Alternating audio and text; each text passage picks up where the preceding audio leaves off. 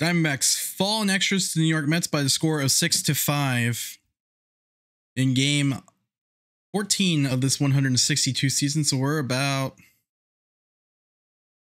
I'm just kidding. We still got 148 games to go. But anyways, it's a game where maybe a couple, I think the Dbacks get away. They got good starting pitching. The offense showed up better late than never. It's just situational baseball in the final inning came back to bite them, kind of thing. So anyways, Zac Gallen on the mound against David Peterson. Both starting pitchers were shoving in this one. Gallen 1 run in 5 innings with 7 strikeouts. Off to a pretty good start. The starting rotation has been pretty solid. Save for Bumgarner's been having trouble with the walks. That's about the only thing you can really say about the rotations problem right now. And trying to figure out the long-term solution for the fifth rotation spot, or as I like to call it, the rotation spot being kept warm for Ryan Nelson.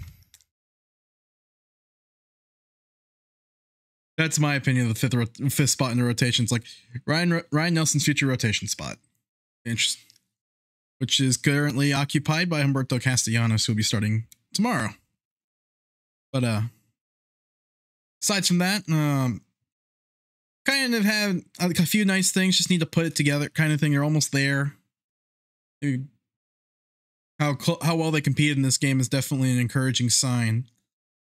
So after the bullpen came in, Mets got 2 runs off Oliver Perez, and it's just if he continues to give up runs, what do you do with that roster spot? I don't know if you immediately hand it back to Caleb Smith, although I think Smith is probably best served to be a 1-inning reliever guy as opposed to a starter or a long man.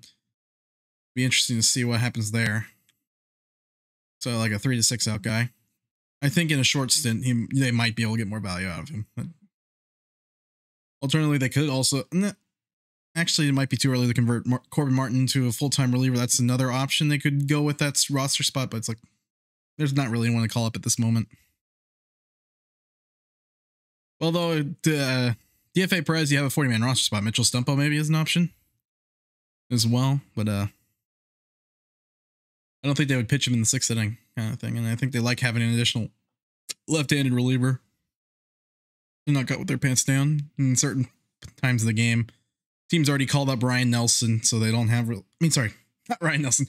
Kyle Nelson. Their names are close.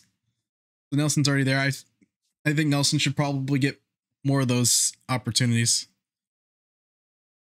Besides from that. So, down 5-1 in the 7th. They scratch across a run.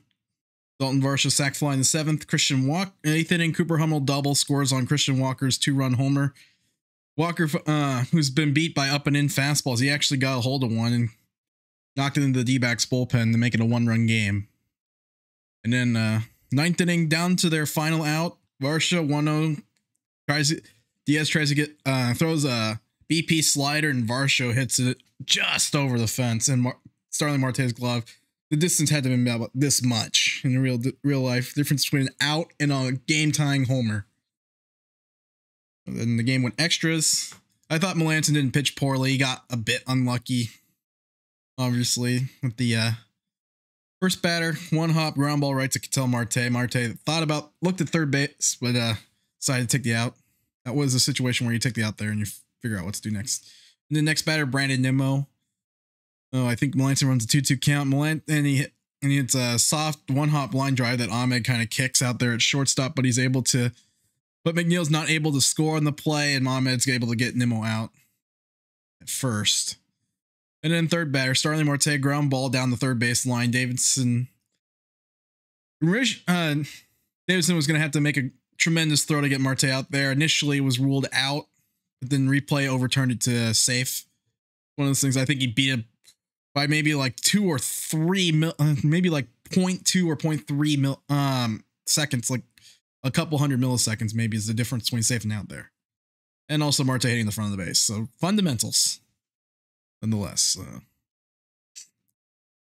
That's about it. So Marte's able to leg out a ground ball to third base, although Davidson made that play close with a ridiculous throw That was like a 150-foot throw, and he almost nabbed Marte at first. That would have been a much different game if that happened, but just couldn't quite get. It's just one of those things where it's like bad luck.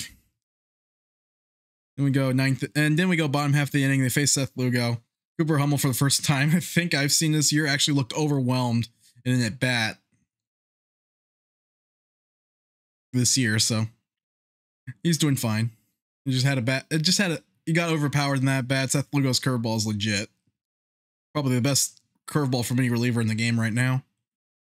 And then Marte comes up, swung at a couple bad ones, eventually works. I think he works a 2-2 count. And then the worst strike call on a pitch down at his ankle, and a strike call on a pitch down at his ankles. You can watch I don't know if there's a replay of it or something, but that ball's shin high, I think, on the broadcast. I say ankle high for hyperbole, but that pitch was at least a good foot below the strike zone. He was called out on that one.